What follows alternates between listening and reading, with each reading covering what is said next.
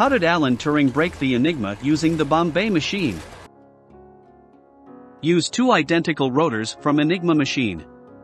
Combine them to form a Bombe rotor. This is what lies behind a Bombe rotor.